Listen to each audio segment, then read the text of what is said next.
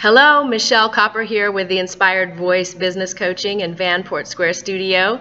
Welcome to day 13 of my 30 videos in 30 days challenge. I'm very excited today because my friend Simone is jumping in and going to record as many of her own videos in the next 30 days as she can. So woohoo! Nothing like that collaborative energy boost of having a friend jump into a challenge with you and rising those boats all together. So welcome, Simone.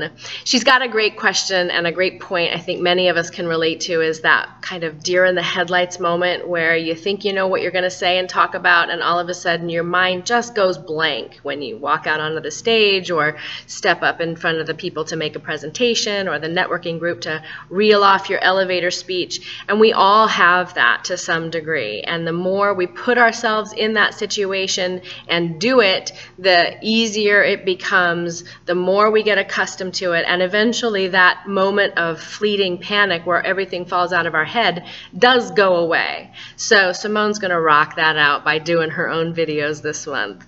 The other thing that I've been working with, which is really helpful, is simplifying and streamlining my ideas. So picking the topic, answering the question. For me, it's been about having a question come in so that I can then formulate an answer and have about 3 bullet points that speak to the tools that I can offer in that situation, and then move on. So I have an introduction, hey, this is my name and what I'm doing, and then the 3 bullet points after the question, and then thanks so much for being here. And that formula is working, and I'm getting better at it as I move through this challenge.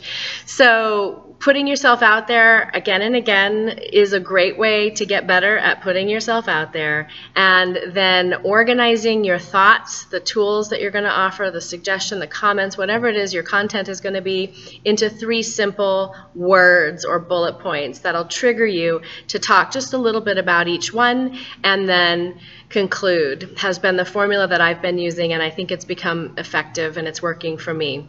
The other thing I would say lastly is this idea about I don't have to include every single great thing that I've ever thought of into every video. I don't have to say it in the perfect way. I don't have to try and get every cool little nuance of all the different cool things I could say into every video. And remembering that, and rather than getting held up about like trying to remember it all before I even start, having those bullet points will hopefully trigger most of what I want to say, and then moving through those bullet points allows me to say what I say in that moment. And then maybe I'll do another take or maybe 2 more takes and see if I get that other cool thing that I wanted to do in there. But I don't have to get it all in every time. And then I'm going to go with the one that's the most effective and clean, the take that is overall the best, and let it be good enough and move on to the next day.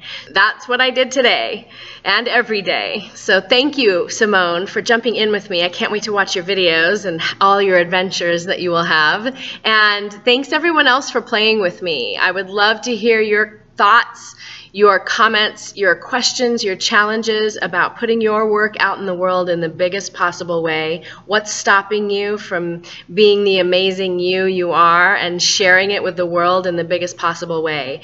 How are you speaking up, being heard, and getting paid in your life, and how could I support you? Thanks again. See you tomorrow.